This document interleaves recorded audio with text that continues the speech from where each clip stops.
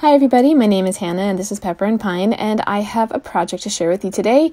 We grew mushrooms recently for one of our homeschool projects, and after watching them grow, we did a few projects with them, and today I want to share with you how we made spore prints using these white button mushrooms. Once they were mature, we went ahead and we harvested a few of them.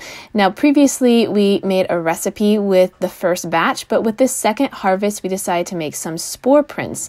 And these ones worked really well because they were nice and open. All right, so I've got two kinds of paper here, some white paper as well as some black paper.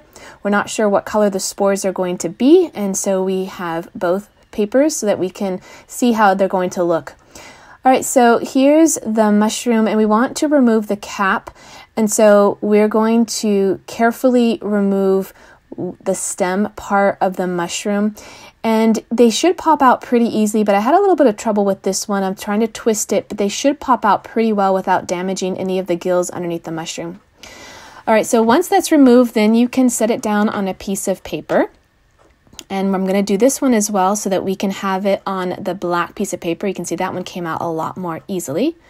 And then we're also going to do one on these little slides for our microscope, because I thought then we could look at the spores underneath our microscope. So I'm going to put that one down onto that slide.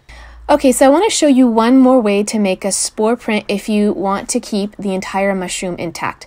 I have some of my scrapbooking supplies here, and this tool is going to help me punch a circle out of a piece of watercolor paper, or you can use cardstock as well. You can see that that makes just the right circle for us to slip our mushroom into that slot. Now you want it on some kind of box or something where you can actually slip the mushroom through so that the cap of the mushroom is laying flat onto your paper. Okay, so once that's in place, now we're going to use our little water dropper in order to put a couple of water drops onto the top of the mushroom, and this is going to encourage those spores to release. I'm working alongside my 8-year-old daughter and my 12-year-old son. They are working through this project as part of a homeschool project.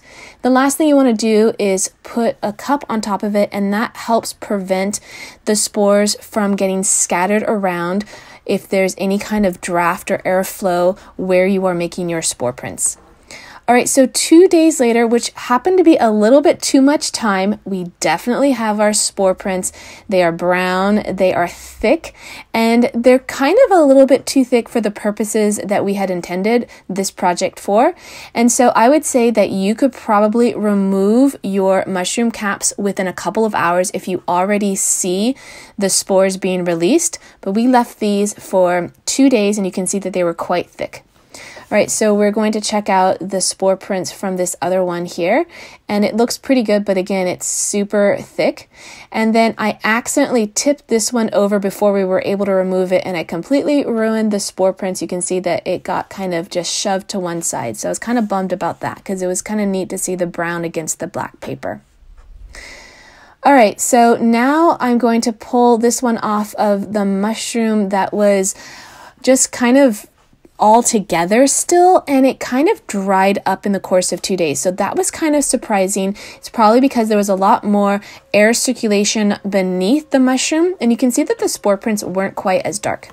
Now it's time to preserve the spore prints, and I am using a fixative in order to keep those intact. You can also use hairspray as well. So we're going to set these aside, and I want to show you a set of spore prints that we made by accident one day. We harvested our second batch of mushrooms, and I wanted to dry them out and use them in some recipes. And so we laid them out on a paper towel to dry, and we ended up with these spectacular spore prints.